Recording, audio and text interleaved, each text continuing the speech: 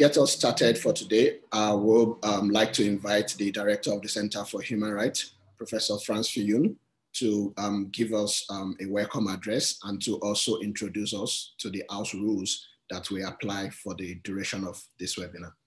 Thank you, Prof. Thank you, Felucio. And again, welcome to everyone who is here today. We welcome all our participants.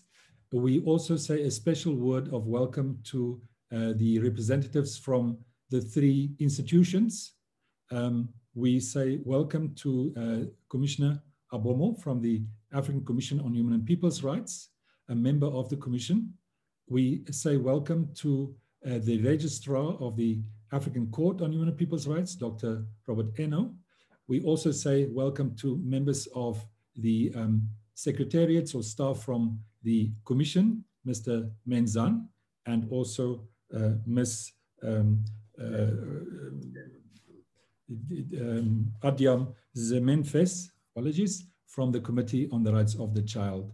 We really appreciate you being with us and also sharing your insights and also your time with us. I also welcome Dr. and Professor Rachel Murray, who is our partner from the Human Rights Law Implementation Project at the University of Bristol. She will also talk a little bit about this project and contextualize the work that has been done in that framework and link it to our event today just after me.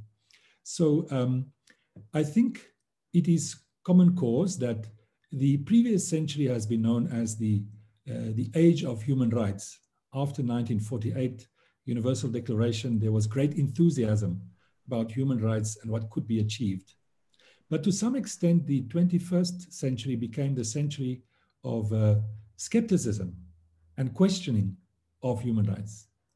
In my view, much of that questioning and skepticism goes hand in hand with the focus that we've seen in the 21st century on the implementation of human rights. As much as standard setting was really the norm in the initial phases of the Human Rights Project, we've seen this move towards much more serious engagement on the actual implementation of human rights norms, standards, and decisions. And with that, we have seen, if you like, a pushback, also perhaps greater engagement, but also more criticism, more challenges being raised by state parties, because of the very fact, I think, that human rights actually became a currency that mattered more in the real lived lives of people. So it is this impetus, this focus that I think we pay our attention to today. And we have invited and we look forward to hearing the perspectives of representatives of the 3 human rights institutions within the African Union, the African Commission on Human and People's Rights, the African Court on Human and People's Rights, and the Committee on the Rights of the Child. We look forward to the representatives sharing with us the priorities, the challenges, and maybe some perspective of the way forward for these institutions in terms of this very important issue of implementation, linked obviously to follow up within these institutions. As Felucio said, we have these proceedings recorded and live streamed. We ask that you retain yourself muted. We will have the presentations, and thereafter we will invite participation through questions in the first place. So as we go along, please add your remarks, your comments, and your questions in the chat box. We will take those as the starting point for our discussions and our engagement once the speakers have given their introductory remarks. Let me also, as a starting word, just thank everyone who made this event possible. Perhaps at the very end, we'll come back to this issue. We wish us all a good, insightful 2 hours together. Thank you once again for being with us today. Thank you very much, Prof. Viljoen. And now we will have Professor Rachel Murray, the Director of the Human Rights Law Center, University of Bristol, to introduce us to the project that is sort of the impetus for our webinar today. She will introduce us to the project and also give us an overview of the human rights law implementation project. Prof. Murray. Thank you, Felucio, and thank you to the Centre for Human Rights for this collaborative work, and to you all for making time today. I'm just going to say a few brief words about the Human Rights Law Implementation Project, which has sort of prompted this webinar. This was a project that we got funding for from a UK research council, the Economic, Social and Research Council, and it was a project in collaboration with the Centre for Human Rights in Pretoria, as well as 2 other universities in the UK, Essex and Middlesex, and with the Open Society Justice Initiative. And I know some of you on this call, we engaged with you during that project, which started in 2015. And the purpose of that was to look deeply at what happened at the national level once decisions and judgments are adopted by regional or international courts and commissions. So we looked across Africa, the Americas and Europe, and we selected 3 states within each of those systems. And then we looked at a handful of decisions and judgments from the respective regional bodies or the UN treaty bodies. And then we tried to interview as many people as we could, hold a series of workshops, data gathering, and so on, to try to see if the specific reparations and recommendations made by those supranational bodies had actually been implemented. So if, for example, the African Commission called on the government to adopt legislation or release an individual from detention as a result of a finding of violation in the communication, we then tried to see if that had actually happened, how long it took, and what the challenges were in trying to get that achieved. We've published a series of papers, academic and other policy documents and so on, which are on our website, which I'll put on the chat function so you can see the link to it. But I just wanted to flag up a couple of things. This is not the only thing we found, but a few things that I think might be particularly relevant for the discussions today. Firstly, what we saw is that implementation is rarely, if ever, automatic. So I think the presumption sometimes is that if the state has political will, then these decisions and judgments will be implemented. But actually political will is not necessarily a very helpful concept when you look at the complexities of the procedures and the actors involved to implement these particular reparations and recommendations. Just to take what is often considered to be a sort of easy recommendation to implement, and that is the payment of compensation. Now, there are various challenges with if that amount is not set, if the quantum is not set by the supranational body, then you need a process at the national level to determine what that amount should be. But more importantly, often what we saw, and this is across not just the African system, but also in Europe and the Americas, when you get down to the domestic level, there may be no clear process by which that compensation is paid. So the international decision or judgment doesn't necessarily trigger, in the same way that a national court judgment might, a domestic process for the payment of that compensation. And so in some instances, what you find is the individual victim or their legal representatives then having to, as one person said to us, run around trying to find who they should speak to within government, within the Treasury, and so on, and exactly what the process is to achieve the payment of compensation. And that's not necessarily because the state authorities don't have the political will or desire to comply with these decisions. It's just that the mechanisms and processes and bureaucratic procedures may not always be in place. In addition, where you have recommendations and reparations which are addressed to the independent elements of the state, such as the parliament, the legislature, or the judiciary, or so on. So if, for example, one of the recommendations or reparations is that legislation be adopted or amended, or an individual be released from custody or prison, for example, then you're requiring what in effect are independent arms from the executive to carry out the actions ordered by a supranational body. And again, that domestic trigger, that local rule or piece of legislation which enables those bodies to do that may not always be in place.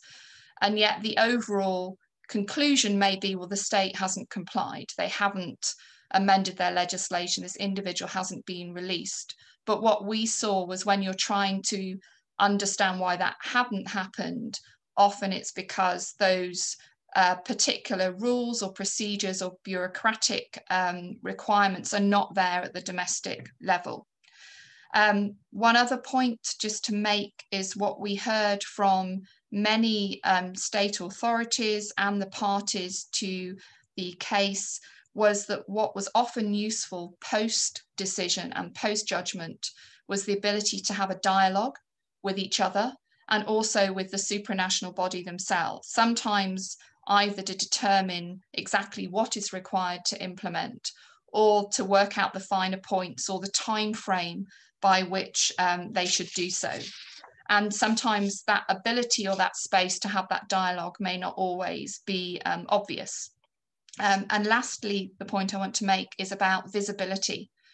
What we saw, particularly in the countries that we looked at in the African continent, was that the visibility of not only the decision or judgment, but also the mechanisms by which those reparations should be implemented, and as well as any measures that the government or other state authorities had taken to implement that decision were often not known, even among government authorities or those that you would presume would be aware of these decisions. Those processes, the judgment, and any measures that the state had taken may not be visible. We had time, we had years to dig into looking at some of these decisions. And some of the decisions we were looking at were recent decisions. And still then it was quite difficult to find out precisely what had happened, even by talking to key people in state authorities. And as somebody said to us, the state sometimes does good things, but they don't always tell us about them for various reasons. So some of this information is hidden and not visible. And so just in conclusion, I think obviously there are many pressing priorities on the human rights community, particularly currently. And there has been, I think, a shift away from looking at this issue, looking at implementation of recommendations and reparations, and what happens post decisions. Is it still important? And I think what our research has shown is that absolutely it is. There has been quite a lot of improvements in terms of the systems, the responses of states over the past sort of 5 to 10 years, increasing recognition by government authorities about the need to set up national mechanisms to monitor these things. And victims have received reparations, they've received compensation, they've been released from detention. So it's important for them. But I think, just to conclude, it's also crucial, and we were told this many times, that it's important for the treaty bodies themselves, for the courts, for the commissions, that for their own credibility and legitimacy, that they are able to show that their decisions, the recommendations they make, the reparations they order, have been respected by the state. And our findings show that actually more than you would think, those recommendations and reparations are being considered. It's just not always as visible. That's not to recognize, that's not to acknowledge that there are lots of challenges.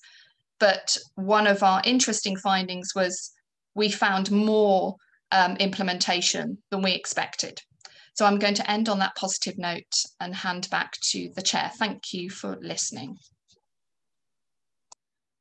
Thank you very much, Prof. Murray, for the succinct introduction and overview. Just before we proceed, I would like to inform our audience that this webinar is being recorded in English, and it's being conducted in English and in French. And I would want us to choose a specific channel, either English or French, and mute original audio. So in that way, if you want to listen to us in French, you can understand when the person is speaking English and vice versa. Thank you very much. And I hope that instruction is clear. So we'll move now to the panel discussion. And so I'll just give a quick overview of how this will work. I think Prof. Franz already gave us a brief explanation on that. So we will have the panel discussion. We'll have 4 panelists, 2 from the African Commission on Human and People's Rights, 1 from the African Court, and then 1 member of the, 1 person from the African Committee of Experts on the Right and Welfare of the Child. So after their presentation, the panelists will present for 15 minutes each.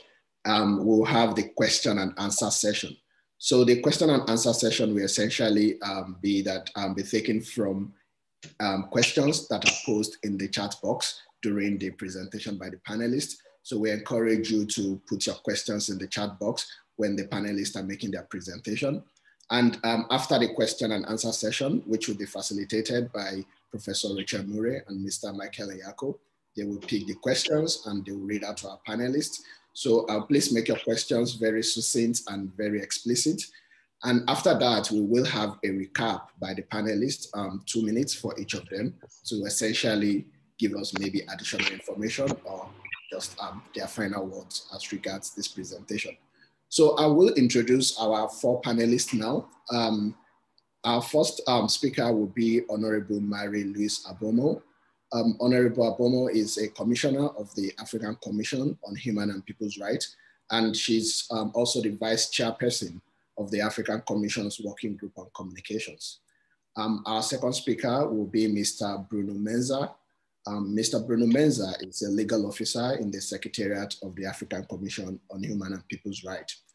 Then after that, we will listen to the presentation of Dr. Robert Eno, who is the registrar of the African Court on Human and People's Rights.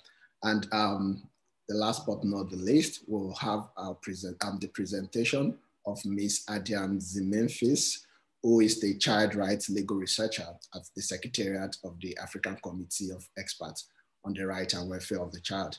Like I said, our panelists will present for 15 minutes, and then we'll move to the question and answer session. So now we'll start the panel presentation with the presentation of Honorable Marie-Louise Abomo. Commissioner, we are pleased to have you.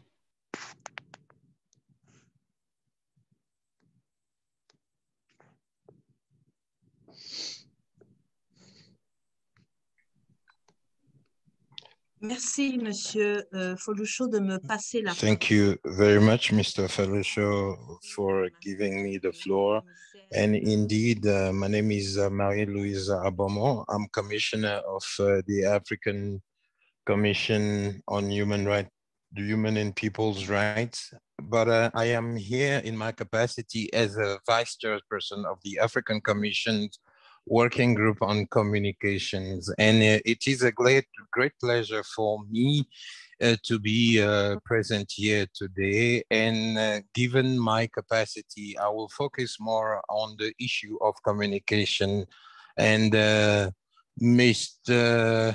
Menzan, who is the legal officer in the Secretariat, will complete my presentation, especially since the decisions of the court do not only stop at decisions handed on communication-related matters. Thank you. And based on Article 45 of the African Charter, the African Commission on Human Rights has the responsibility to promote and protect human rights on the continent. And my presentation will therefore be focused on that protection mandate, as well as the implementation of decisions made by the Commission and in matters related to her. In the execution of this protection mandate, the Commission receives complaints from various persons. And the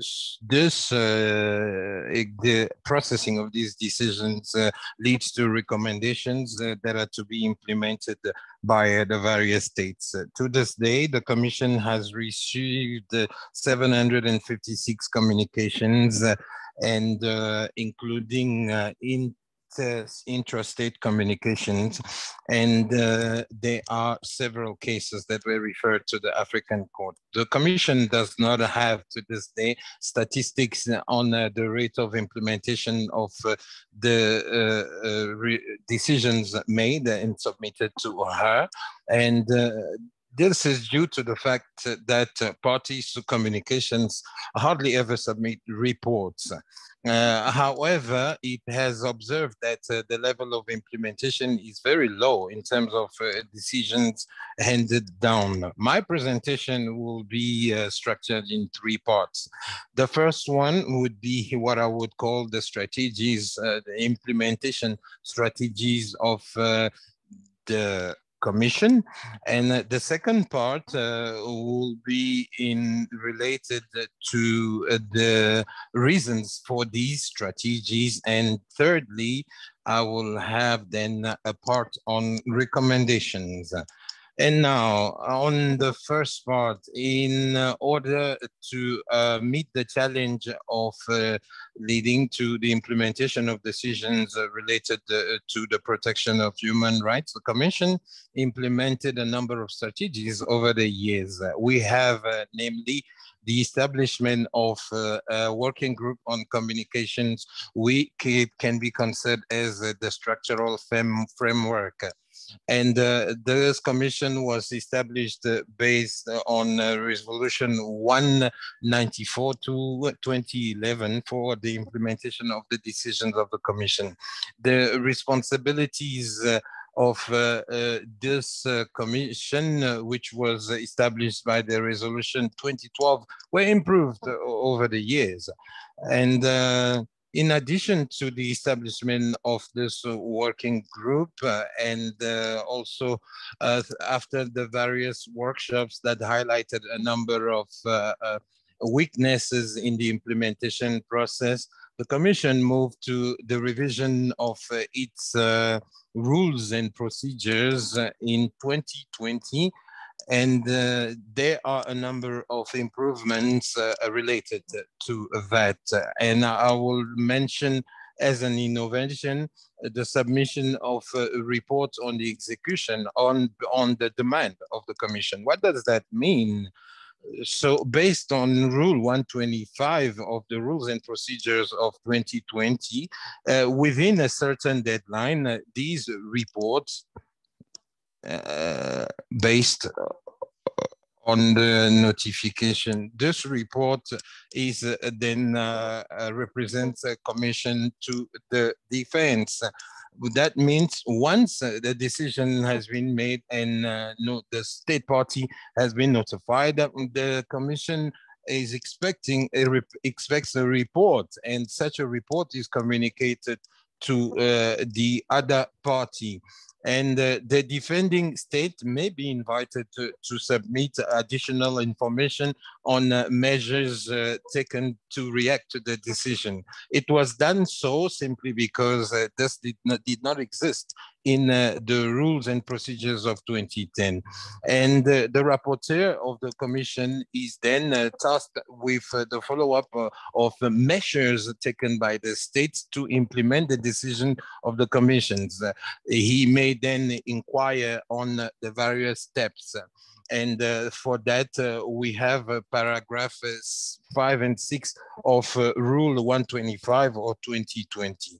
And based on these reports, the Commission has also decided to involve national institutions specialized in human rights matters to follow up on the implementation of decisions. It is therefore important to mention that many workshops were then organized and in view to share on the implementation of decisions related to human rights and follow-up on the decisions of the African Court.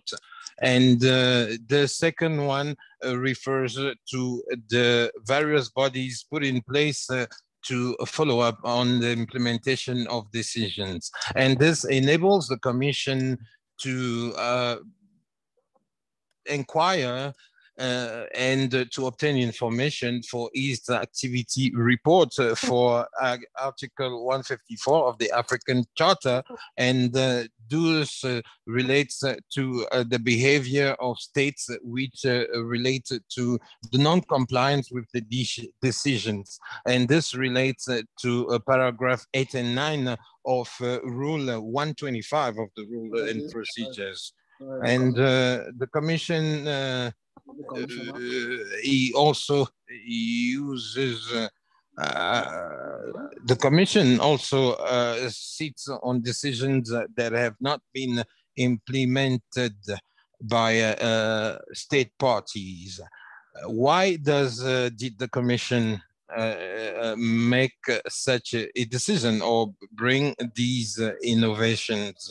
And regarding the involvement of the various entities and institutions, the strategies adopted by the Commission are founded on the various roles of institutions and entities involved for the improvement of the implementation of decisions made by the Commission.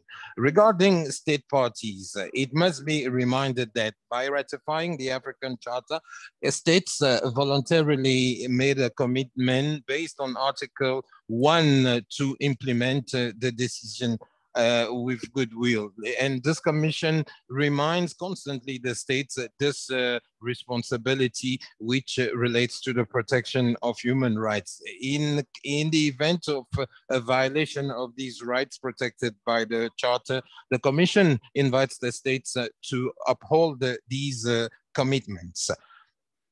And regarding NGOs, the Commission is very happy with the guidelines which were produced in terms of the follow-up of the implementation of decisions by the African courts. And this evokes the various strategies that may be used to promote the implementation of decisions by regional organs. Regarding NGOs, their role in the follow-up of the implementation of decisions is just as important and vital, and this is given the fact that the various violations of these human rights occur in these various countries where they operate. So they are considered a party in the communication process for the follow-up of the implementation of decision based on the rules and procedures. And this enables the follow-up with the states in terms of the implementation of decisions related to communication matters. What are the objectives? I would say that there is one, an overall objective, which is efficiency of decisions handed down by the Commission in terms of its protection mandate. This objective relates to the observation made by the Commission, and Professor Muriel mentioned it, which relates to the corrective measures adopted in the face of situations that have been established. And we are referring here to the lack of political will to implement decisions. And next to that, we can mention budget constraints, which of course hamper efforts by states to implement decisions. We can also mention the lack of national mechanism as well as national legislation, country legislation, to aid in the implementation of these decisions.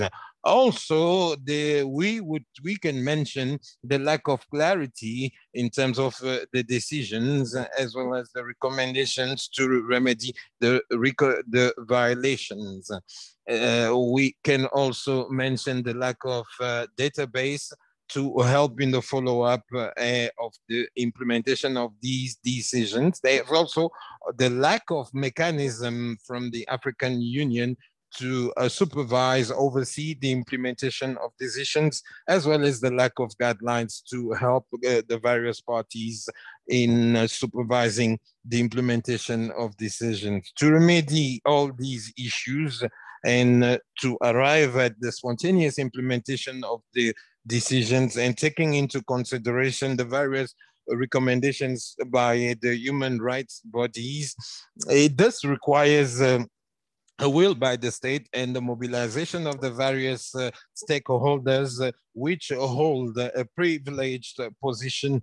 And the Commission recommends, therefore, that to the state parties to uphold their commitments and to implement the decisions of the Commission, and to put in place a national mechanism for the implementation of decisions to facilitate the coordination of this implementation and establish a special fund to that end or for that purpose. And another recommendation would be to revert to the guidelines related to the implementation of decisions by regional bodies, and to participate in the implementation of the recommendation of the recommendations of the commissions, and to regularly update the commission on the progress in the implementation of these decisions, and to put in place also a follow-up mechanism for the implementation of decisions. And the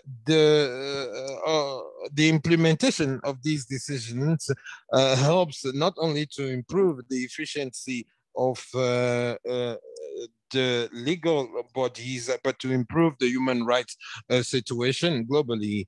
And we also call upon the states to respect the commitments that they have made in terms of the implementation of decisions.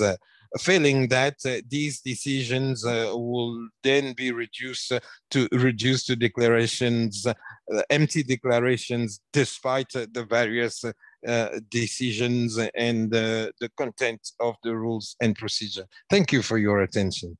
Thank you very much, Commissioner Abomo, and thank you for that wonderful presentation. Merci, Madame la Commissaire.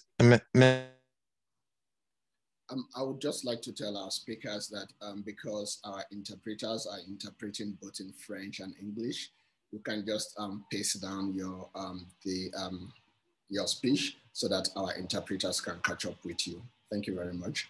So at this point now, we will invite Mr. Bruno Menza to give us his presentation on the implementation of decisions of the African Commission from the perspective of the Secretariat.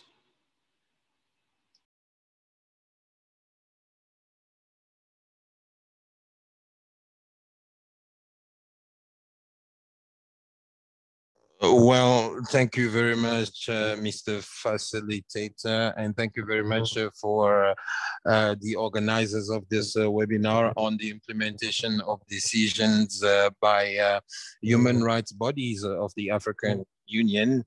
And I am here in my capacity as a representative of the interim secretary of the commission, who could not be here to participate in this important event, and she therefore extends her apologies for her absence. And following the brilliant presentation by Madam Commissioner Abomo, I would now like to share the perspective of the Secretariat on these issues of the implementation of the decisions of the Commission in connection with communication matters. As she mentioned, it's not only about in terms of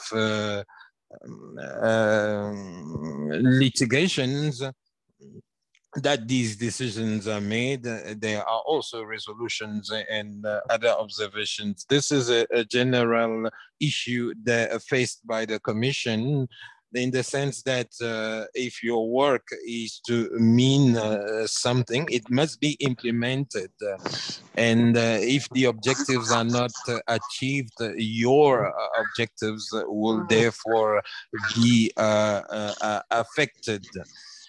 So, of course, the presentation by the Honorable Commissioner will, of course, adopt it as well, because we cannot necessarily talk about implementation strategies on communication related decisions, because there is no specific rule that states that to arrive at that implementation, we will proceed step by step. There is no such rule, and this has been long overdue, and the time is right to have such a rule.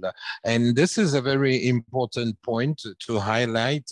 Nevertheless, there are a number of aspects mentioned by the Honorable Commissioner which can be a basis upon which to formulate a strategy.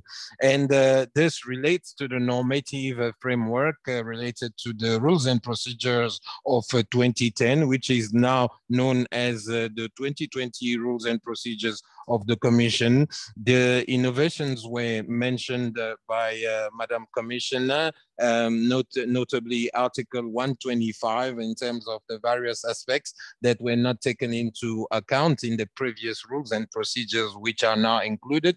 I would now not want to come back on to mention them again, because they have been mentioned. And we also have the implementation of communication related decisions by the Commission that she is a member of. And the third item would be communication sensitization and also diplomatic actions.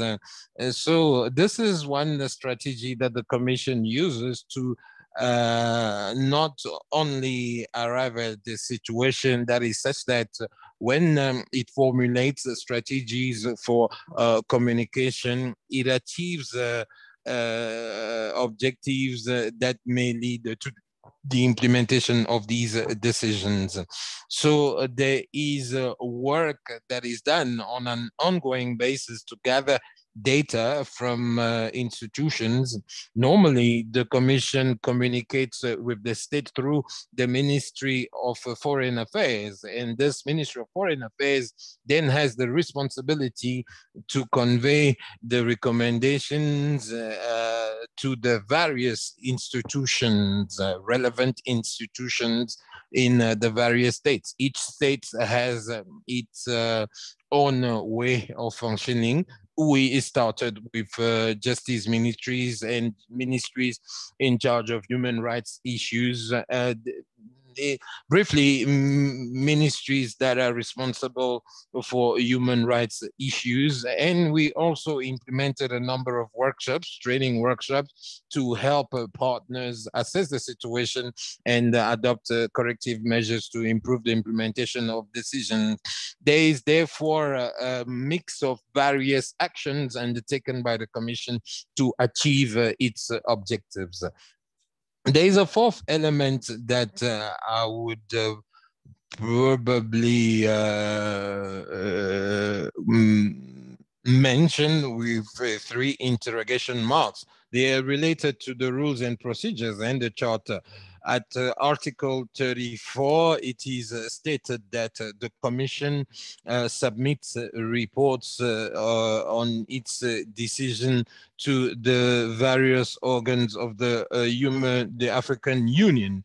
And this mechanism enables these bodies to state that we have been given a mission and we have completed that mission, and this is the situation in terms of implementation. We have a number of challenges to have states implementing these decisions. And we all know that states do not want to be pointed at in public or accused of failing to implement these decisions. So we need to establish certain contacts with the various authorities, the relevant authorities who may be able to influence progress into the process of implementation. And we have reports that are drafted during public sessions of the Commission, and we have seen some implementation that has started in certain cases, and in these public sessions we have participation by the parties and also stakeholders, and this is globally what the framework looks like. I would also like to touch on perspectives at the Commission in terms of how to resolve these issues. A number of recommendations were made after problems were identified. It must be mentioned that in the strategic plan 2021-2025 of the Commission, there is one aspect related to the challenges in the implementation of the decisions by the Commission. And there are a number of what I would call objectives which are targeted in the implementation of these decisions. This requires a number of actions to be undertaken. One, the establish a follow-up unit within the Secretariat of the Commission. This is an important progress, and I think that should be possible during the restructuration of the institutions of the African Union. If you look at previously, this aspect was not taken into account. There are a number of experts which were recruited and to deal with issues of protection and promotion, but this implementation aspect was not previously taken into account. Well, initially, according to the states, these decisions, states assumed that decisions were going to be implemented willingly, but that did not happen. So that requires new strategies to change that situation. So this aspect is important, especially when the capacity becomes available. And I mean the various communications with the various relevant authorities in the countries to help the beneficiaries get the results of the implementation. And we also have the capacity to monitor and follow up on the implementation of these decisions. Oftentimes, these bodies do not have the resources and capacities to report to the Commission on the state of advancement of the progress made in the implementation. And in that same strategic plan, there is a proposition to lend support to the states for the implementation of decisions. Practically speaking, Madame Rachel mentioned it, we do not know which institution is responsible for the implementation of the decisions of the Commission. I think this is the kind of work which can be done in collaboration with the states, which is to establish if there is a mechanism or institutions responsible for the implementation of the decisions of the Commission. If these bodies are standing bodies or permanent bodies, then of course this should facilitate the work. And we must also highlight that in African countries, ministers change, and looking at the various reports on the convention bodies, the treaty bodies, we experienced difficulties to get some of the reports. And so we need permanent bodies that can follow up on the implementation of decisions by the Commission. I believe that I have then added the missing elements to the previous presentation. And another thing, looking at the periodic reports by the states, the Commission has made a decision to urge states and depending on the situation and the communications that have led to certain decisions that have not been implemented, we have made the decision to state clearly that the states have a responsibility to implement the decisions of the Commission on communications matters. And I must say that a lot of efforts have been deployed at the Secretariat to fill the gap in the implementation. And we undertook a number of study missions in Costa Rica, in the Inter-American Court, and we also had communications with institutions of that court, which helped us understand that without implementation of court decisions, these organs should not exist. So there are a number of examples as well around the world of similar units which can help the Commission in the execution of its mission. This is the end of my presentation, and I am available to answer any questions that you may have. Thank you. Thank you very much, Mr. Bruno, for that presentation and for complementing the information that has been provided by Honorable Commissioner Abomo from the perspective of the African Commission. So before we move to the next presentation, I would just like to make two quick announcements. So the questions, I got an email asking if the question should be sent to me. No, please. The question should be posted in the chat box. So I hope that is clear now. And secondly, when you pick, we have to pick our language channel because we are using our interpreters. So if you leave your, if you leave it on the original audio, there are chances that you will have some feedback. So you pick your language channel and then you mute your original audio. So please, let's do that. Thank you very much. Now that we have listened to the perspective of the African Commission with respect to the implementation of its decision, we will be listening to the second human rights body for today, which is the African Court on Human and People's Rights. And our speaker for that is Dr. Robert Eno, who, as I introduced previously, is the registrar of the African Court. Dr. Eno, we are happy to have you. Thank you. Thank you, Mr. Moderator. Thank you, Professor Franz and Professor Murray. I also want to recognize, I saw one of my bosses, Honorable Justice Ben Saula, is with us.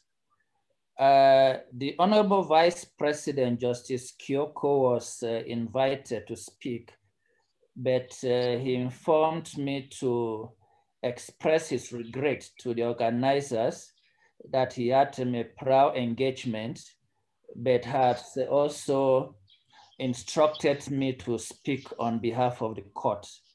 I'm therefore happy that Justice Ben Saula is able to join us. And I see a couple of colleagues from the court who have also joined in this discussion, so they are very welcome. I'm going to make a presentation on the measures that the African Court has put in place to implement decisions of the court. And in my outline, I've tried to explain what constitutes a decision of the court. I've looked at the status of implementation of decisions of the court. I've looked at the possible reasons why so far there's a very low level of compliance with decisions of the court. And lastly, I'll look at measures that may have been put in place to enhance compliance with the decisions of the court, looking basically at two main approaches: the treaty-based approach and initiatives that have been put in place by the court itself to enhance compliance with its decisions. Apologies.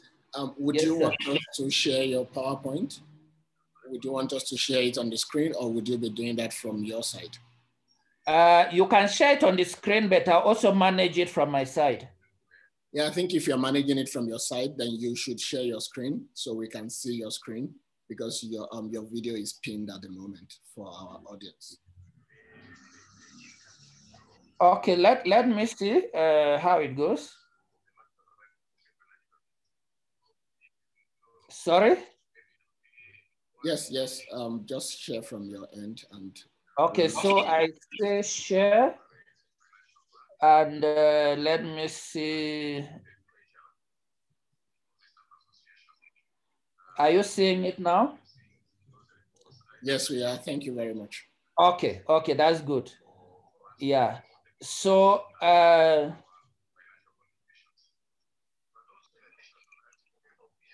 the first is to the introduction in our new rules that was adopted in 25 September 2020. We have defined decisions of the court to mean any pronouncement of the court in the exercise of its judicial powers, which is in the form of a judgment, a ruling, an opinion, or an order. But for the purpose of this presentation today, I'm going to limit myself to two of those decisions. That is judgment and rulings. And the rulings will be rulings on provisional measures. In the past, we used to call them orders for provisional measures, but the court decided that they should be called rulings on provisional measures. So we are going to limit ourselves to judgments and the rulings on provisional measures. And for the nature of these decisions and the actions to be taken by the different stakeholders are clearly described under Articles 27 to 31 of the protocol. So that is what I'm going to focus on. The next slide looks at those provisions. Article 27 of the protocol provides that where the court finds that there has been a violation, it shall provide for remedy, including compensation or reparations. Article 27.2 deals specifically with a situation where the court thinks there is extreme gravity or urgency. And in this situation, the court can decide to order for interim measures while pending consideration of the merits of the case.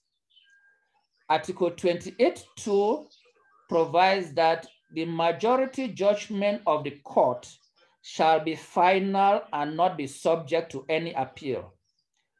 28.3 provides, however, that the court can review its own judgment, and 28.4 provides that the court can interpret its own judgment. Article 29 of the protocol is very important.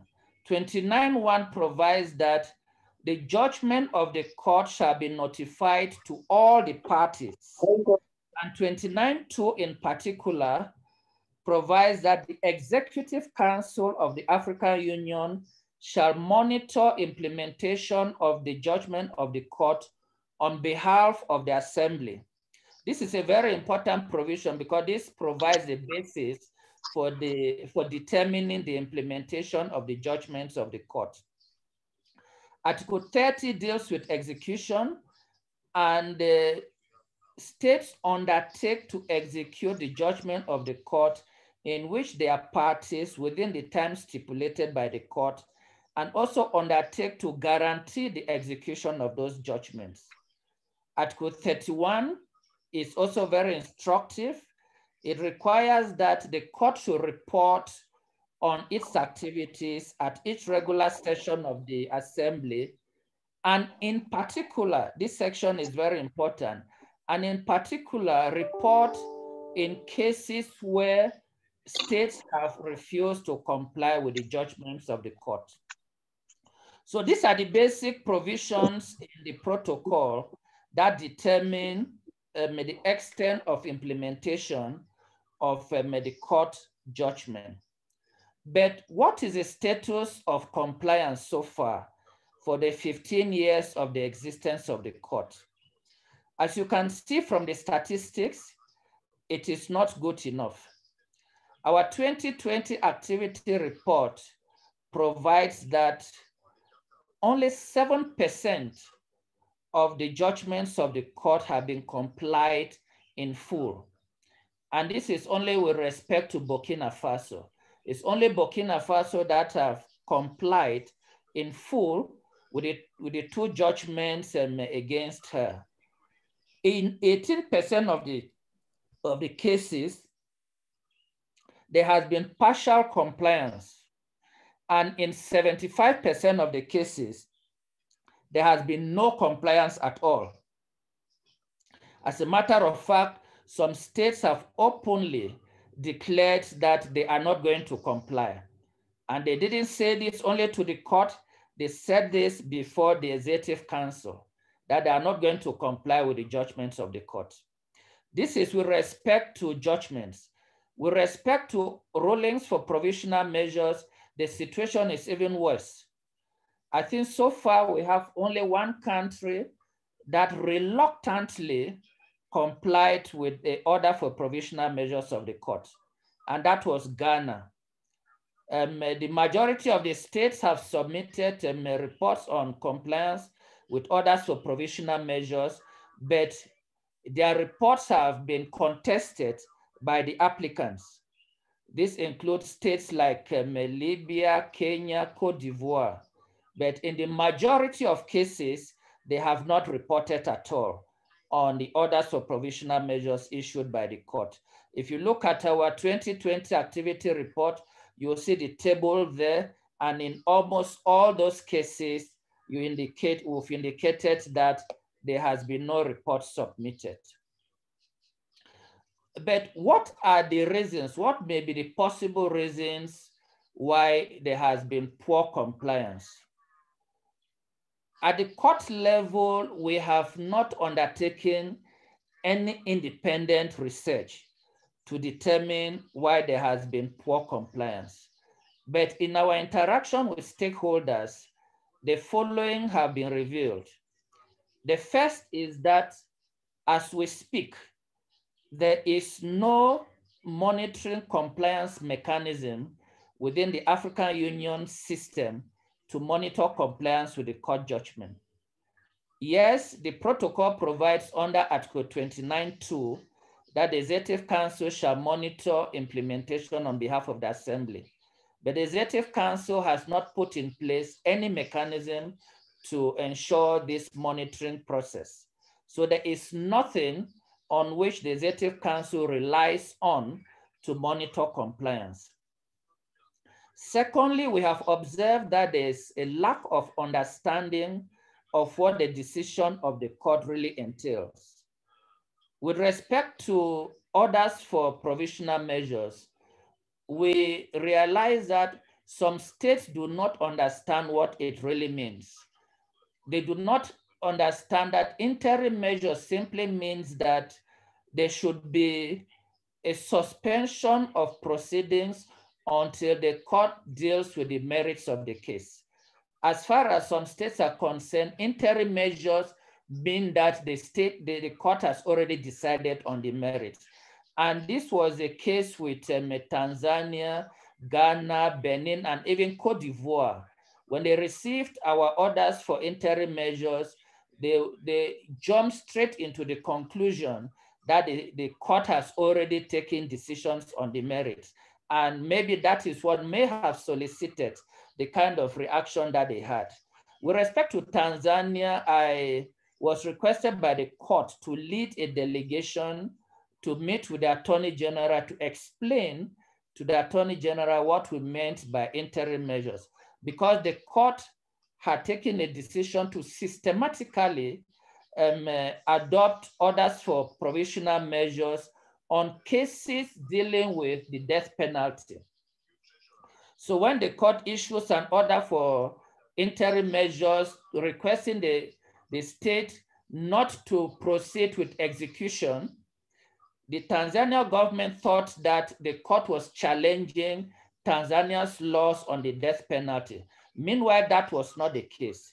But when we had this discussion with the Attorney General, they understood the meaning of interim measures and they took steps to be able to comply with some of the interim measures issued by the court. The same reasoning was advanced by Ghana when we issued an order for interim measure with respect to a death penalty case as well.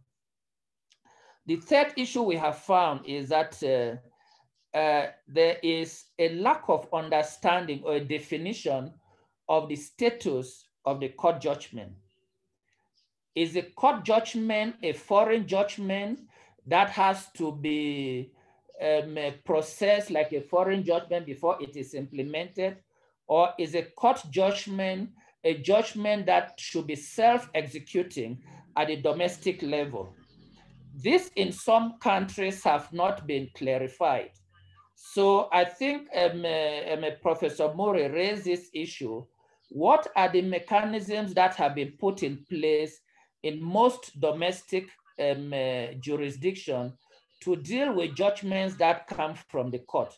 Does it need to be registered as a foreign judgment, go through the normal domestic processes before it is implemented, or mechanisms should be put in place to ensure that when a judgment of the court is delivered and it goes to the domestic level, there should be direct execution.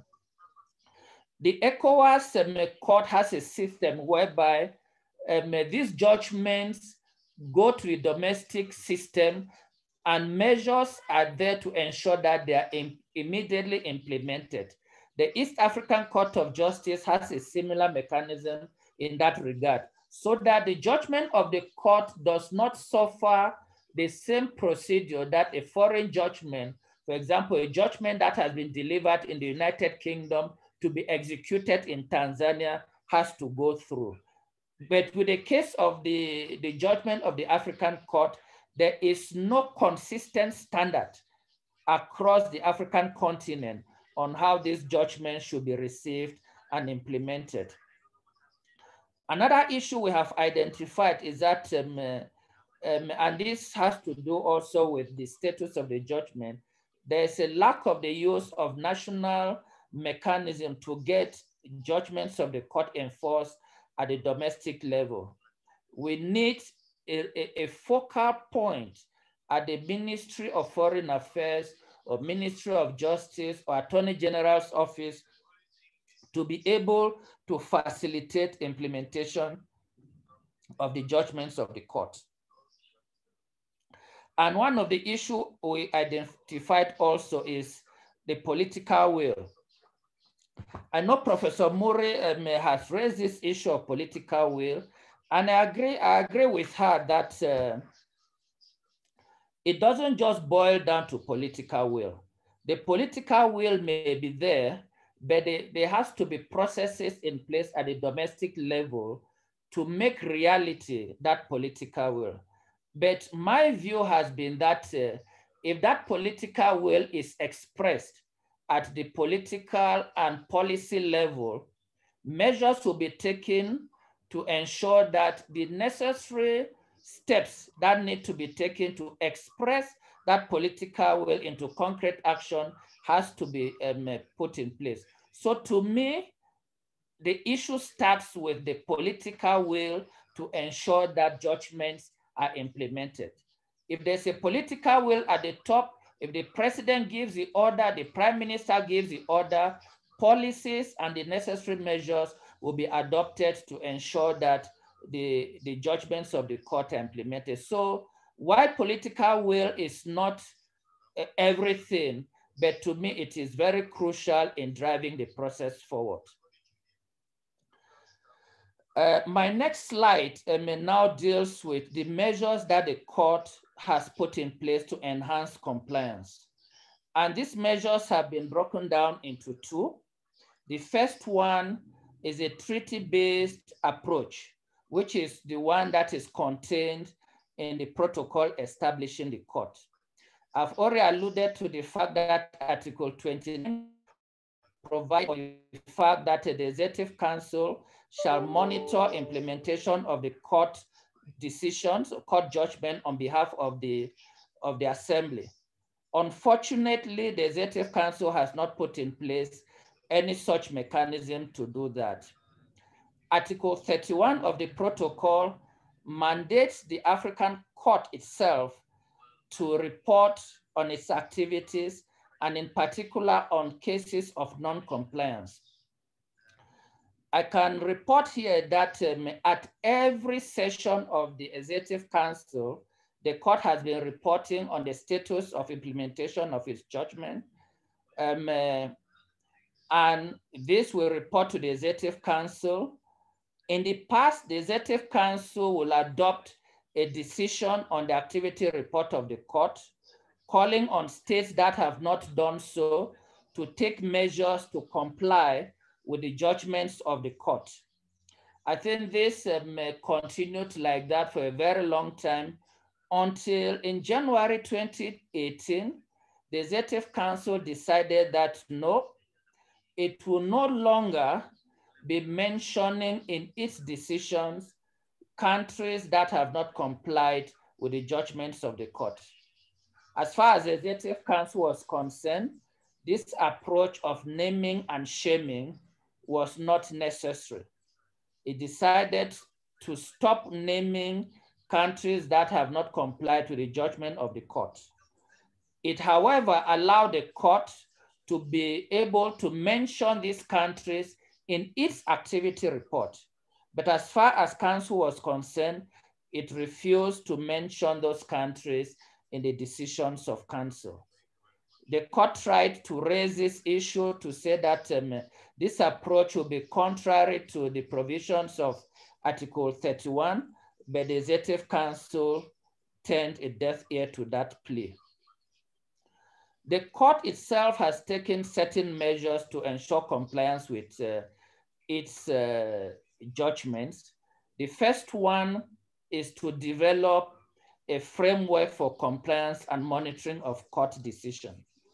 And this was born out of the fact that there was this lacuna in the monitoring system of the Executive Council. So the court decided to engage a consultant and we develop a framework for compliance and monitoring of court judgment. This framework has 8 steps and engages all the different. So, yes, Mr. Moderator. I'm afraid I have to interrupt you a bit. So your 15 minutes is up, but I know you still have a lot to tell us on your slide. So maybe you can just try to give us this information in the next 3 minutes. Thank you very much.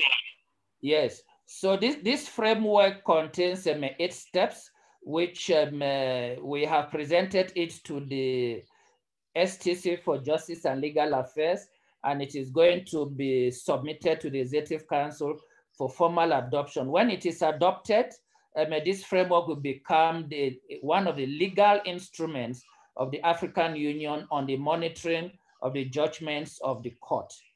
We are hoping that this will become effective sometime this year. The next step the court has taken, the court has introduced in its new rules a system where the court itself will engage in the monitoring of its judgments and decisions. Rule 81 and 82 provides for that and has introduced what we call a compliance hearing. If there's a dispute as to whether a particular judgment has been implemented or not, the court can invite the parties to make presentation before it in the form of a compliance hearing, and then the court will make a determination whether there has been compliance or not, and they will issue an order on the issue of compliance. The court has also established within the registry a monitoring unit to work with stakeholders to monitor implementation of its judgments. We are currently recruiting a senior legal officer for compliance and monitoring that will head that unit. This unit will be the first point of call for the implementation. When a judgment is delivered, this unit will develop an implementation template which will be sent to the parties together with a timetable on how the state is required to report on the compliance of the judgment of the court. And lastly, we have invited states to nominate focal points to work with the court. And these focal points will liaise with the court with respect to a number of issues, including those that will be responsible for following up on the implementation of the judgments of the court.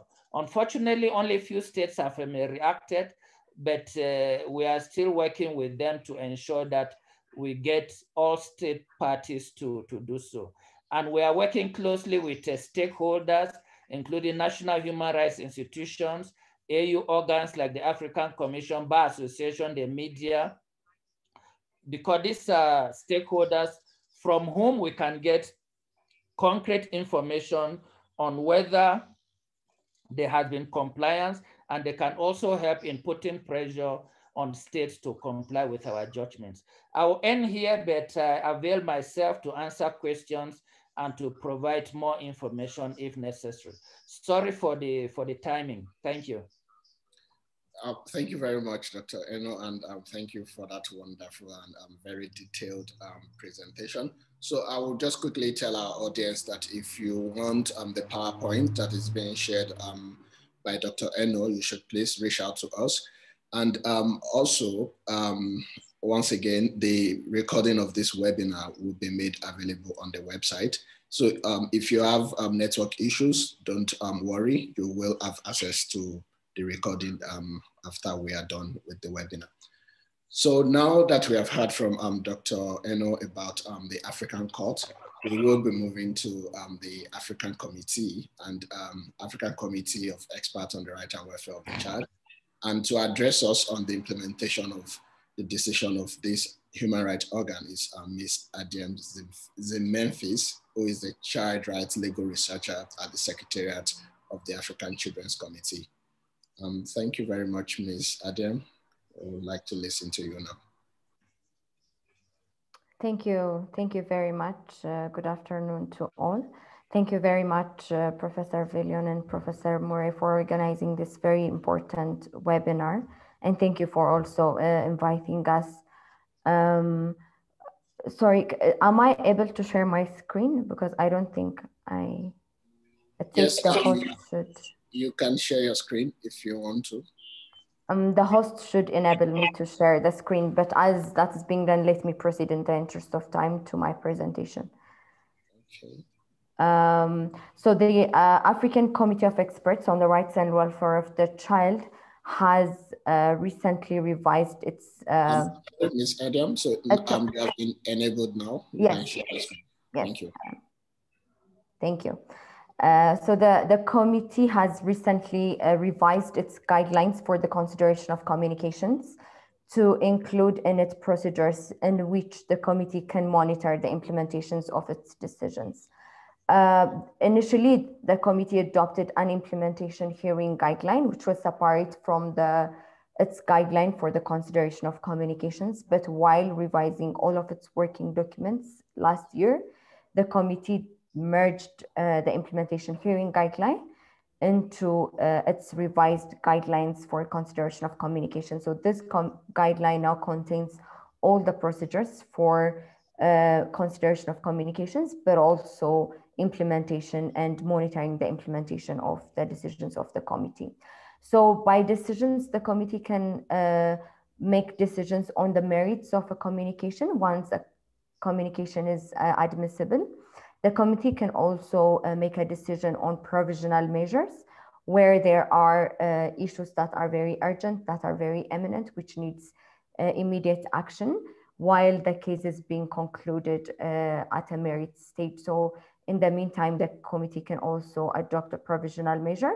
There is also a procedure for an amicable settlement, which somehow needs a decision of the committee as well, even if the parties are the ones who have to agree about the implementation or the alleged violation on the communication. So I'll briefly highlight the various mechanisms in which the committee attempts to monitor its implementation. According to the revised guidelines, once the committee issues a decision, then the state party which has received the decision is required to submit a report within 180 days after receiving the decision on the measures that it has taken on the implementation of the decisions. When states fail to submit a report within 180 days, then the committee can extend that with 90 days and give the state another notice to submit a report. This report, once received from the state, will be shared to the applicants so that they're also informed about the measures that the state is undertaking. So the first one is through this reporting mechanism that the committee monitors. The second one is the committee also holds hearings, or we call them implementation hearings. This will be held whether or not a state party has submitted a report. So even if the committee does not receive a report from a state party on the implementation, it can still invite the state for an implementation hearing. The implementation hearing aims at allowing the committee to see the progress achieved by the state, the challenges faced, the various difficulties that the state party the respondent state is facing in terms of implementing the decisions of the committee. Applicants will also be invited to the implementation hearing procedure, and the committee, when it finds it necessary, it might invite the applicants to also make a reflection during the implementation hearing on the report of the state that has been heard orally during the implementation hearing.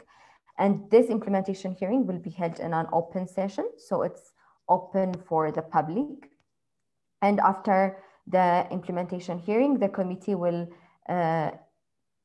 can then issue a guiding recommendations in which the committee might provide further guidance to the states on how better the recommendations and the decisions of the committee can be implemented.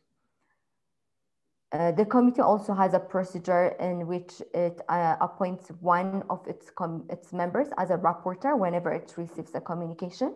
And that rapporteur is also tasked with following up the implementation of the decisions of the committee. And whenever there is an issue that needs to be reflected before the committee, the rapporteur can report during one of the sessions of the committee about the status of the implementation or the various challenges that are faced by the state. And then the state can also, the committee can also further engage the state using that report of the rapporteur that has been appointed to deal with a specific communication. According to the rules of procedures of the committee is also mandated to, or the committee can also undertake a follow-up country visit. And a follow-up country visit can be done in various contexts, including monitoring decisions of the committee. So after 2 or 3 years of once the decision has been issued, then the committee can actually go on the ground into countries and engage with various organs of the states to see what measures have been taken by states to implement the decisions of the committee on complaints that have been received. When there is a lack of implementation of its decisions, despite all the implementation monitoring mechanisms that the committee uses, and the committee still believes that there is lack of reporting or lack of implementation of decisions, then the committee can bring these issues to the Permanent Representatives Committee and the Executive Council and report that there is lack of implementation by certain states. Then it will be up to the Executive Council and the Permanent Representatives Council to take whatever kinds of measures that they can take with regards to their rules of procedures. The other one is the committee has also a state party reporting mechanism outside, in addition to the communications procedure. So when state parties also come and report before the committee about the implementation of the charter in general, which is a very growing and a very encouraging mechanism at the committee. The committee also raises the issue of implementation of its decisions during the constructive dialogue, and actually can provide recommendations in its concluding observations with regards to the implementation of its decisions. Recently, last year, the committee also established a working group on implementation of decisions. So the working groups at the committee is a very recent phenomenon. We've recently started establishing working groups, and during the previous session of the committee, a working group on implementation of decisions has been established. The members have been already identified, and it will be operationalized in starting from April 2021, so next month. Another avenue where the committee tries to monitor implementation is through its stakeholders, the civil society and the National Human Rights Institutes. So the committee grants affiliate status to National Human Rights Institutes. And one of the roles of the National Human Rights Institutes that will be granted affiliate status by the committee is to assist the committee in monitoring the implementation of its decisions at a local level.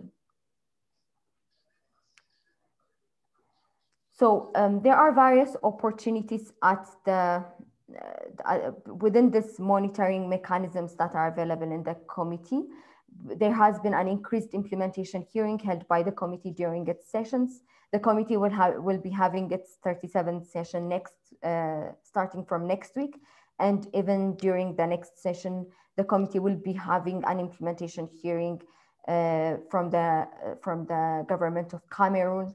We've had implementation hearings from Senegal, Mauritania in previous sessions, and this trend has been an increasing trend where we invite countries to report before the committee about the status of implementation of a decision that the committee has issued against that state. So this is an opportunity where there is a growing or increased trend of getting a positive feedback from states also to come and present about the status of implementation of a decision.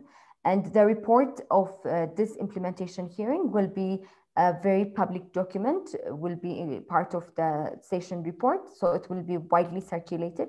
The committee has a very rich interaction with states, and it will be in a kind of a constructive dialogue format rather than an adversarial format. So it's more encouraging for states to come and report, because they will also be appreciated about the measures that they have been taken. They will also get positive feedback from the committee about the positive measures that they can further take to enhance implementation. So there is an encouraging trend in that regard.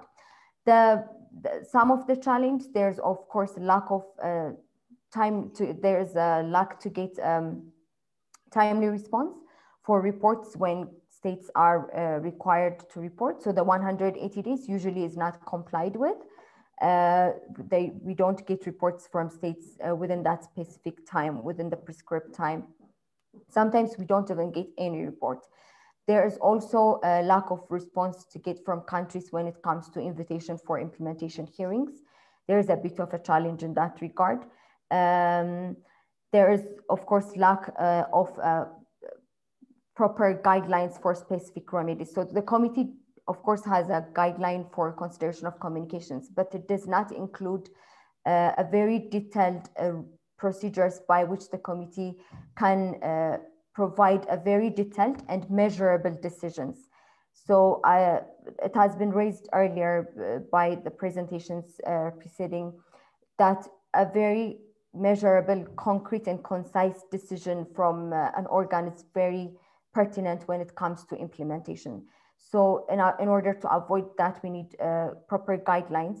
Despite lack of proper guidelines, the committee has tried its best to come up with very concrete and measurable decisions. Of course, also even trying to identify which kinds of organs can actually implement the kinds of decisions that the committee is making. There is also lack of coordination among the committee and the National Human Rights Institutes, despite the fact that we have guidelines for affiliate status. We don't have any National Human Rights Institutes that has applied for the affiliate status. And there is also one of the main factors I would say is shortage of resources, both at the committee and both at the states level. So when a decision is issued, the decision might be a very cross-cutting decision that might require coordination among the various organs of the state to implement that specific decision. Maybe one organ may not address the decision if a violation is a very cross-cutting one. And that kind of coordination requires technical as well as financial resource, both at the states level. And it also requires resource from the committee, from the secretariat, to be able to monitor at a very regular basis. And that also adds up to the lack of willing or political will that has been flagged over and over, and I don't want to repeat that. On the way forward, I think it's very important that all the organs, including the committee, come up with measurable decisions for easier implementation. And it's important that we use all avenues of engagement with states, including follow-up missions, including state party reporting mechanisms, all the engagements that are available at the committee to push for implementation of decisions. And it's also very important to enhance constructive engagement with states. The way states perceive a certain organ would definitely affect the way the decisions of that organ will be implemented. So the more we have a constructive engagement, and that's what we're trying to do at the committee, the more it will be easier for the committee to actually push states to implement, because they will understand that the committee is coming from a very constructive perspective. And that is what we've observed, because there is more willingness to implement the recommendations of the committee that are issued through its state party reporting mechanisms, because there is a very constructive process that is involved.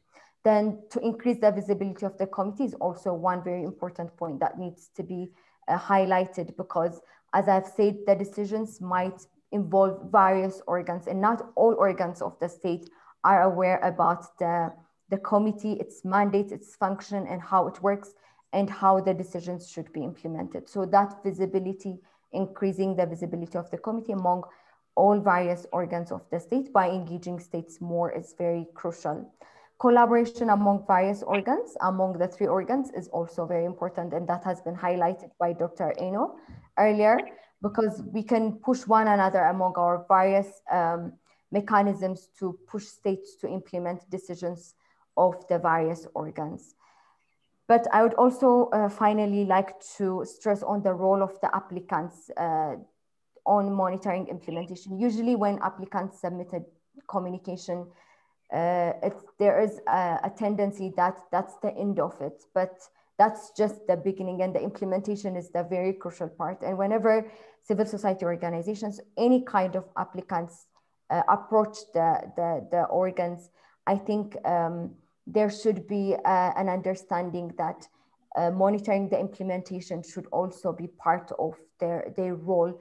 Of course, there is no rule in that regard, but in terms of pushing the human rights agenda forward, and in terms of seeing progress in the implementation, there is also that issue that needs to be raised. So whenever a certain organ attempts to reach out to the committee and get a decision, there should also be a consideration that the monitoring the implementation of the decision will be also their role, so that the applicants should also assist the committee and the other organs in terms of ensuring that there is implementation.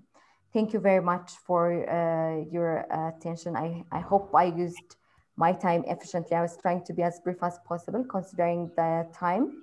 So I will be available for any comments and questions that will be forwarded. Thank you. Thank you very much, Ms. Adam, for your presentation. And in answer to your question, yes, you were very on time, and I think you managed your time efficiently. So thank you very much.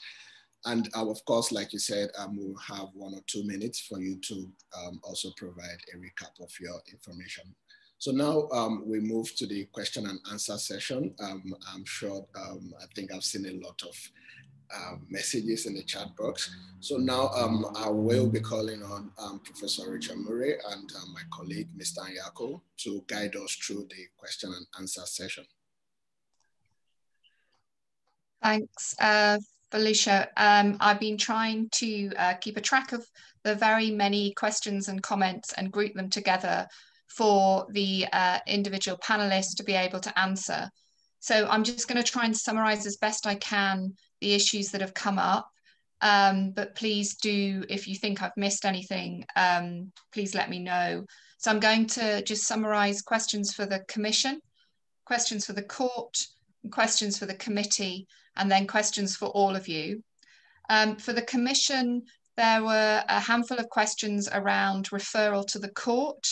How many cases, why so few, and what changes are now being brought in by the 2020 rules? The questions around capacity in the Secretariat to monitor implementation. Dr. Eno talked about the monitoring unit in the Court, but whether there was anything similar in the Commission, and also questions around the Commission's suggestions of engaging with focal points. That, again, Dr. Eno mentioned this with respect to the Court, but people wanted to hear about this with respect to the Commission. Specific questions for the Court. What criteria are used to determine the credibility of any source of information that you get on implementation? What collaboration does the Court have with domestic courts on this issue, on implementation? The place of the Executive Council in Articles 80 and 81, some of the rules of the Court, some more information was requested on that. Whether the new measures and framework that has been adopted by the Court will apply to judgments delivered before the adoption of its most recent rules of procedure. And then a question around the fact that the decision is final and there's no appeal. That was more to do with withdrawals of the Article 34.6 declarations, but just in case you wanted to comment on that. And then questions for the committee. There was a question about becoming a member of the committee and the criteria required. A question around whether one rapporteur for follow-up was enough, what the terms of reference are for that rapporteur, and any tools to facilitate their work. Whether the committee has any data or statistics on the rate of implementation. What happens after 180 or the additional 90 days if there's no report, no engagement, no hearing, and so on. And what engagement there has been by the Executive Council if the committee has reported on non-implementation to it. So has the Executive Council engaged with the committee specifically on this issue? And then just a handful of questions that I think are addressed to all of the speakers. Knowledge of the decision and judgment, how you make this information on compliance public, whether nationals of the states know that these communication mechanisms exist and what is being done to increase awareness of them.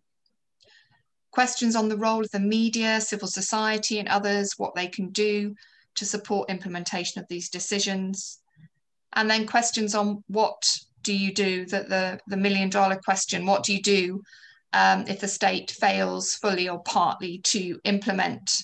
And some comments around use of sanctions, is it sort of persuasive approach or much more sort of forceful what incentives or sanctions are required to encourage states to implement. And then a final question on transforming an international decision into a national decision and national strategies that can be adopted. So I'll hand back to Felucio to chair this final thing and the responses from our presenters. But I hope that's captured most of the extremely rich dialogue and questions that have been put in the chat function. Prof. Murray, before you proceed, there's a final question that relates to the role of the African governance architecture and how these bodies can utilize that governance mechanism as a means of promoting the implementation of their decisions. So if the panelists could also take a dig at that. Thank you, Michael. I think it came up when I was talking. Thank you. Thank you very much, Michael. So I think we'll start with the questions that are specifically directed to each of the organs, and we will just take that in the order in which the panelists have made their presentation. So we'll start with the African Commission. Maybe Commissioner Abomo or Mr. Menzan would like to answer the questions that were directed to the Commission.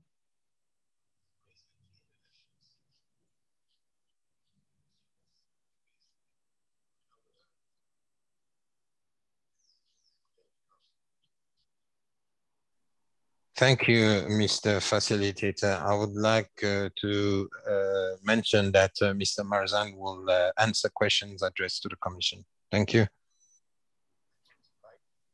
Thank you, Honorable Commissioner. Mr. Menzan, would you want to answer the questions? Thank you very much, Honorable Commissioner. I am a bit taken aback. I think there are three questions addressed to the Commission. The first one regarding referrals of cases to the court and what has changed in terms of the new rules of procedure. The Commission indicated in its presentation that there are three cases that were referred to the court and various decisions were handed down in connection to that. I'm not going to dwell too much on the various technical challenges experienced, which is, of course, essential to the complementarity between the two organs, the two bodies. The difference between the 2010 and the 2020 rules of procedure, in 2010, there were various options for referrals to the court after the non-implementation of measures. And also the non-implementation of decisions, if I'm not mistaken. Yes, please go ahead, yes. We have interferences on the line. There's a microphone open. And also flagrant cases of flagrant violation. We are experiencing interferences on the line. We have a microphone open. We cannot follow the speaker. There was a conflict of equal standing between the two institutions. One did not understand why the other one had to review certain decisions. This has caused a number of technical challenges, which led to a decision being taken by the commission that cases referred to the court should not be substantially reviewed by one of the institutions. And we have Article 129, or should I say 130 of the rules of procedure, which governs the conditions under which referrals can be made to the court. We must obtain the consent of the complainant. That's one example. These are more or less what it's about. Obtaining consent by the complainant means that they would have to agree that their case is referred to the court, but that is on condition that the commission has not taken an important decision on the complaint. That means it has not made a decision on the acceptability of this case. That's what I can say on referrals to the court. I think consultations will continue with the two bodies in order to render this complementarity mechanism more efficient. And follow-up measures with the court, as I mentioned in my presentation, the strategic plan 2021-2025 provides for the establishment of a unit responsible for the follow-up of the implementation of decisions. And we hope that, of course, upon implementing the strategic plan, this unit will indeed be established. And regarding state parties, you know that some of the issues are not institutionalized in our various tastes. When you have a good working relationship with a specific person who understands the process and what is involved, and then there is a change, there is no institutional memory, and that requires a start over. So it's important for these bodies to be institutionalized and not be affected by any government reshuffle or any other change that may take place in a country. I would also like to touch on one of the issues pertaining to the role of the media and civil society. I think the Commission would not be able to do its work without stakeholders, and the decisions of the Commission may only be made public after the adoption of the report containing that decision by the Executive Council. And the civil society has that responsibility to make sure that the general public knows that a specific state was found to have devolved on certain issues, and this type of pressure can force states to intervene. And I'm not going to touch on the other questions that I do not believe to be able to answer. But I wish to indicate that primarily in the procedure, we make certain decisions by default. For example, participation of states in contradictory debates by these bodies. Once you have a state that has not participated in the debate, and based on the various requests for submission, interventions, and etc., and that have not been adhered to, the various, once you have exhausted all the steps in the procedures, decisions can then be made by default. And in that instance, it is very difficult to go back to a state and say a decision was made against you by default.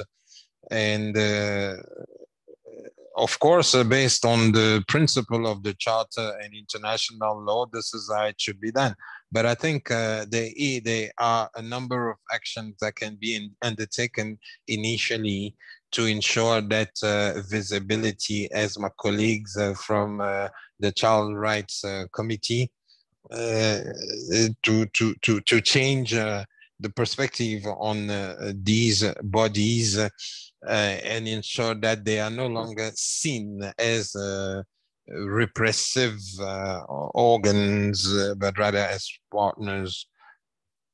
And thank you for your attention. And I will now give you back the floor, Mr. Moderator. Thank you very much, Mr. Menzan, and thanks for addressing the questions. I would just like to quickly say that we are running out of time a bit, so I would implore our panelists to to keep their answers to the questions as brief as possible, so that we can finish within the next 10-15 minutes, because I think we are literally out of time now. So we would move to the African Court, and Dr. Robert Eno, your brief answers, please.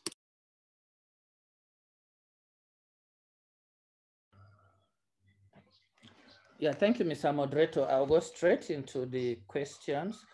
Criteria to determine source. We do not have at the moment any clear criteria. The new rule simply provides that the court can get information from credible sources. And these credible sources that we've been using so far include NGOs with observer status before the African Commission, AU organs, UN bodies, and bodies that have been working with the court, like Pan-African Lawyers Union, the Coalition for an Effective African Court. But of course, it is for the court to determine the credibility of the information that it receives. It will not just take any information and act on it. Yes, so, but I'm sure the monitoring units that we have developed is going to work out clear criteria to be able to ensure that the credible sources are indeed very reliable. Collaboration with domestic courts. For the past 6 years or so, we've been having judicial dialogue with domestic courts. And some of the issues that have come up has to do with how to collaborate with domestic courts to ensure the effective implementation of our judgments. This is still work in progress. We are developing quite a number of initiatives, including working towards the establishment of an African judicial network that will form a permanent forum of all national judiciaries on the continent. We're also developing a human rights course specifically for national judiciaries, where some of these things can be discussed with them and ensure that we network on some of these issues to ensure that we have a proper working relationship with domestic courts to understand what it means for them to be involved in the implementation of judgments of national courts, of international courts rather. The role of the Executive Council, we have made sure that we put the Executive Council at the center of the implementation, because in any case, the protocol provides that they are the ones to monitor implementation of our judgments on behalf of the Assembly. So the framework that we have developed is actually to assist the Executive Council to be able to do its work properly. There was a question on whether the new framework should be applied before cases that were adopted before the coming into force of the new rules. The new framework has not yet come into force, but my sense is that it will be applicable from when it is adopted. There is no indication as to when it is going to start, but in terms of the retroactivity of laws, I don't see it being applied to cases that had been decided before the coming into force of the new rules or the entry into force of the framework. There was a question about withdrawals. I didn't quite get that one properly. I don't know whether Prof can repeat it. But since I have the floor, if you allow me, I would like to speak to some of the general questions that were asked. The role of the media, we work with the media. We have already done a number of training, about 3 series of training for media professionals. And we have established a database of media that we call Friends of the Court, that report on the work of the court on a daily basis. And we monitor the reports that they put out on a daily basis. So if you go to our website, you see a section on the media, on all the reports that the Friends of the Court have reported on the court. There was the issue about publicity. Unfortunately, our judgments are not very publicized. We just put them on the website, we distribute them to member states, we send them to some of those on our network, but we have not yet developed consistent dissemination. I think our communication unit is working on that, how to better use social media in disseminating our work. We are working with social civil society organizations closely to be able to do this as well. What do we do if a state does not comply? Well, what we have at the moment is simply to report to the policy organs for the non-compliance. As I indicated earlier, we used to include this in the draft decision, but the Executive Council has decided that the naming and shaming is not necessary. So we only include this now in our activity report, and we publish our activity report on our website. The role of AGA, we are part of the AGA platform, and I think what AGA is doing now is to play a central role in coordinating the activities of not only the human rights organs, but all other organs of the AU. And I think AGA has a very important role to play to disseminate our draft decisions, disseminate our judgments, and come up with its own report that it can actually show that this is the status of implementation of judgments of human rights bodies on the continent. Now that we have the subcommittee on human rights, democracy and elections of the PRC, and AGA is working very closely with this subcommittee. It is an avenue now for us to work with AGA, pass some of the concerns that we have through this subcommittee so that we can bring to the level of the policy organs. Lastly, Mr. Moderator, I just want to raise something that was said about sanctions. If you look at the framework that we have developed, we have tried as much as possible to not deal with the issue of sanctions, but rather to deal with incentives and a mechanism to provide technical assistance. Because we've realized that in some of these cases, states simply need some assistance to be able to implement the judgment of the court. So what we have done, we have put in place certain incentives. We have proposed for the establishment of a human rights trust fund, whereby states that need assistance to implement the judgment of the court can access this fund, maybe to get consultants, to develop policies, to develop programs on how to amend their legislation to be in conformity with the judgment of the court.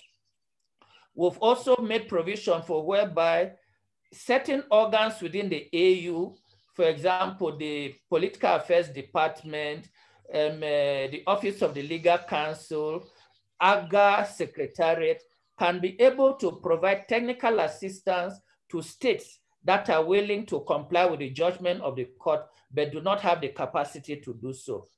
The resort to sanctions is the last resort, and it's something that we don't want to bring forward. We would rather want to see how to encourage states, provide them with incentives to see the extent to which we can move this forward without necessarily talking about sanctions. Thank you. Thank you very much, Dr. Eno, and thank you for your insightful answers and also answering the general questions as well. So we will move now to Ms. Adam to quickly provide some answers to the questions that were directed to the committee. Thank you very much. One question was about whether or not one rapporteur appointing just one rapporteur for a follow-up is sufficient enough. The committee has an option either just to appoint one rapporteur or to form a working group, even just for one communication, depending on the issues involved. But on top of that, as I have mentioned, the committee has already established a working group on monitoring implementation of decisions, which will be operationalized in April 2021. So I think that will also enhance the number of persons involved in terms of implementation from the committees and the secretariat side. With regards to the issue of the data that was raised, the committee has not undertaken that kind of study where it has assessed how much of its decisions have been implemented. So I'm afraid that we have a specific data assessing this percentage of the decisions have been implemented or not. But just to inform you, we also don't have much of communications that we've received. We have only received 18 communications so far, and 2 of them have been merged. So in total, we have 16 communications that have been received so far. So that's also something we really need to work on in terms of raising awareness about the mechanisms. And this takes me to the question that was also raised about, do people know about these mechanisms and how do you raise awareness about the decisions of the committee? So in the recent times, we've really engaged in undertaking and conducting workshops with various civil society organizations working on children's rights to inform them about the complaints procedure of the committee, and also to raise awareness about the monitoring aspect of the implementation, the monitoring aspect of the implementation of the decisions of the committee. So that's a work in progress, but there is some sort of progress also in that regard, that we've already started cooperating with various civil society organizations and in partnership with institutes that work in the academia and also in research at a regional level. There were instances where we organized workshops to raise awareness about the complaints procedure. We also launched recently an online course which will be running every year about the complaints procedure, which also includes the monitoring aspects with the center, with the University of Cape Town, the Dola Omar Institute. And we've also launched another course in 2020 with UNHCR. So we're trying our best to raise awareness. And as I said, it's a work in progress and we'll continue doing the same. What happens when there is no report after 180 days? The committee in its annual report then will flag the issue to the Permanent Representatives Council as well as the Executive Council. So it's then up to those policy organs to take further decision in that regard. And how the Executive Council interacts with the committee is that it will issue a decision based on the annual report of the committee. So when the committee reports annually, then the Executive Council issues a decision on that report. So the way we try to report the issues is not in a very controversial manner, but rather asking the Executive Council to call upon certain member states that have not complied with the decisions of the committee, not only the decisions of the committee, but other urges of the committee. Then we request the Executive Council to call upon these states to comply with the decisions of the committee. So that's exactly how it's reflected in the decisions of the Executive Council. So far, there hasn't been any further measure that has been taken in terms of sanctions and everything. And as Dr. Eno mentioned, firstly, it's not up to the organs to put states into sanction. It's the duty and the responsibility of the policy organs. But the policy organs also take those as a very, very last measure, and constructive dialogue, engaging states in a positive manner is given priority. So that's what we, and also the Executive Council is currently focusing on it. But the decisions of the Executive Council are very public. They're found. So the decisions on the reports of the committee are available on the African Union website. How we reach out to the media, the public. Recently, we are revising our communication strategy, and we are trying really to engage media and civil society organizations when it comes to implementation. And honestly, there is a huge role that the media can play. When our decision on contemporary forms of slavery was issued, just because there was a media report, it got a very huge value. There was a lot of move going on with that regard. So the role of the media is not to be undermined, and we are revising our communication strategy to engage the media more, to engage civil society more in terms of implementation, monitoring. What do you do? The $1 million question. What do you do when all the system fails? As it has been indicated earlier, it's the political will of the state matters, and all our decisions and all our efforts are exerted to actually get a positive political will from the state to take the decisions seriously and implement the decisions of the organs of the committee. So we try still, our effort doesn't stop even if the state is not responding to our invitation to implementation hearings, or our invitation to report, or even our request to go on the ground and undertake a country visit. So we keep on engaging the state despite the fact that we may not get any response. And I think what we should do further is, or the takeaway from this in general should be, not to say that these systems don't have an effective implementation system or there is lack in the implementation system, but the take should be that there should be collaboration among all stakeholders, among all the organs, but also among the media, the civil society. And if we all collaborate and if we all join our hands in terms of implementation, I think that's when we can move forward. Thank you very much. Thank you very much, Ms. Adam. And I think those are wonderful responses to the questions. And I would say with a robust question and answer session, I clearly see that we have really exhausted all that I have to say at the moment as regards this issue. And in the interest of time, we will simply skip the planned recap by our panelists, because I really see that we have had a lot of robust engagement through the question and answer session.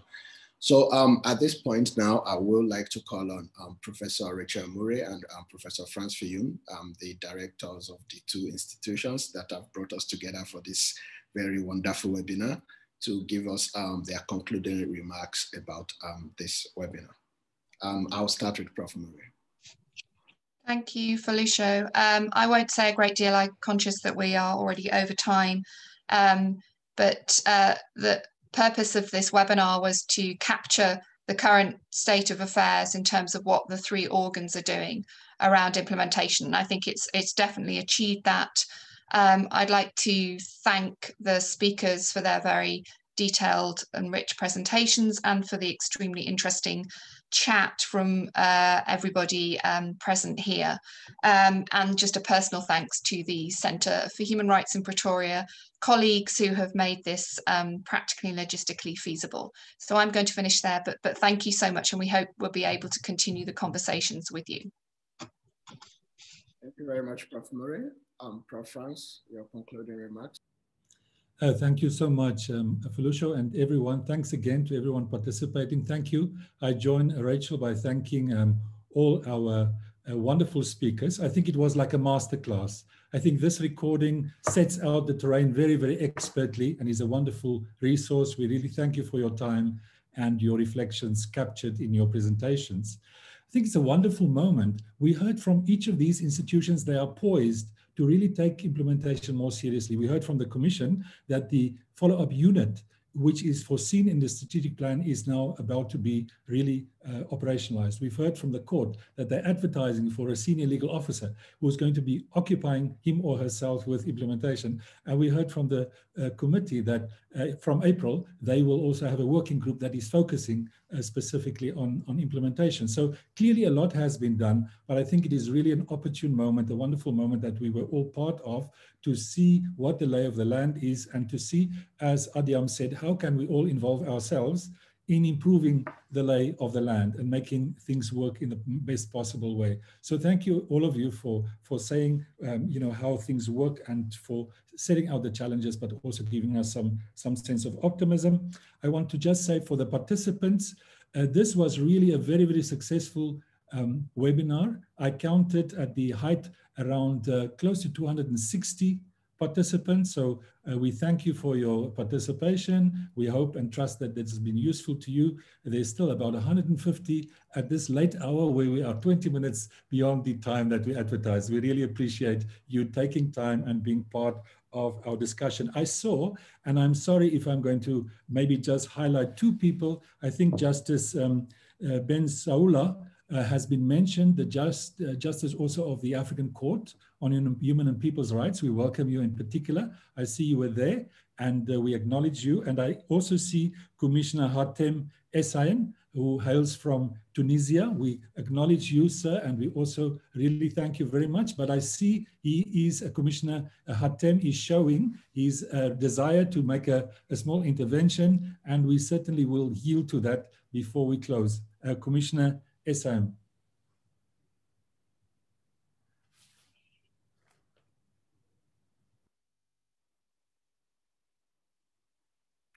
Thank you very much, Professor.